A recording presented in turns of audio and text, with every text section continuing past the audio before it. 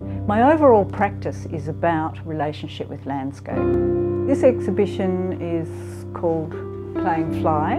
When I was a child, I spent part of my childhood growing up in the wheat belt, and it was a game that we used to play. Very simple game. My personal relationship with landscape began as a very young child, prior to shifting to the wheat belt. Very simple relationship, but it totally touched my heart. I guess there was a purity of relationship because I was a child. I think that what kids are exposed to when they're young, experiences they have in nature, impact on their whole life. And because the environment is such an incredibly important aspect of our lives, if kids get exposure, they'll have an enduring concern and care for the land, and I think that's really important thing. The series in this show, called The Book of Departures, the series of embroideries, I came across a document that recorded species that were vulnerable, species that were endangered, and species that were critically endangered. I was really taken by this. It was in black and white, right in front of me. Here it is. These plants are under threat. To be able to express that in a way that showed the vulnerability of these plants, and to keep a balance between the scientific approach and the artistic approach, and appreciating more and more that we live in an internationally recognised botanical hotspot.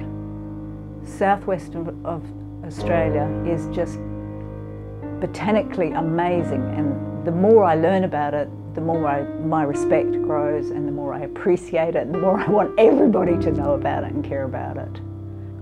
I found another document, or a little book, that spoke about the banksias in Australia, 83 banksias in all of Australia, and 62 of those come from Western Australia. So these things are just so incredibly unique here and special, and those I did pair back to a skeletal elemental form. Everything's been kind of taken back, paired back to the kind of basic bones of things that are important.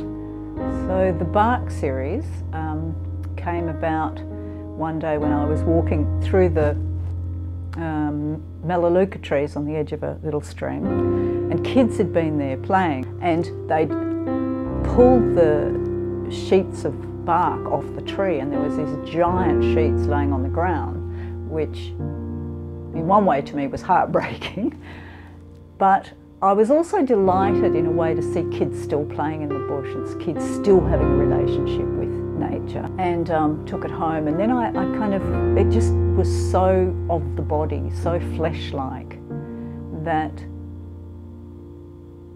I just wanted to kind of heal it somehow. I wanted to mend it and heal it, reconfigure these pieces that had already had this whole journey of the tree's life, the kids' play, and now they were coming together into a new form. One of the things I discovered on my journey of researching this project was this thing called plant blindness. It means that people don't see plants. They don't actually recognise one plant from another because they're so used to not really looking. So I thought that was really interesting too, and to just kind of play with the work in a way that makes you look. We have these plants left, so before these stories go, before things leave us, we kind of need to step up and look after. And I guess my effort is to bring those things to view via my art practice.